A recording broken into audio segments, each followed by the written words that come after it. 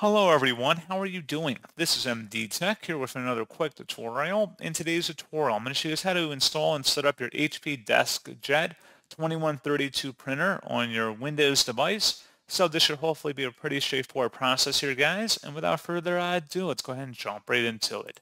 So all you have to do is open up a web browser, and into Google search, you want to locate or search for HP DeskJet 2132 drivers. Go ahead and search for that. One of the best results should be an HP DeskJet 2132 all-in-one printer software and drivers. And now that we're on this page, you want to scroll down and expand underneath all software and drivers. Select the installation software and drivers. And you want to expand installation software and or full basic driver support. Select the HP DeskJet 2130 series print and scan driver and accessories and download. Once it's downloaded to your computer, you want to go ahead and open that up to run it.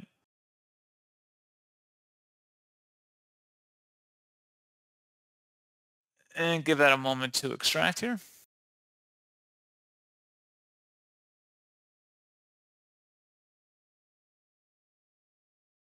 Select yes if you receive a user account control prompt. And then you want to proceed with the setup guide here you see on my screen, and then just configure it based on your needs. And that's pretty much all you have to do.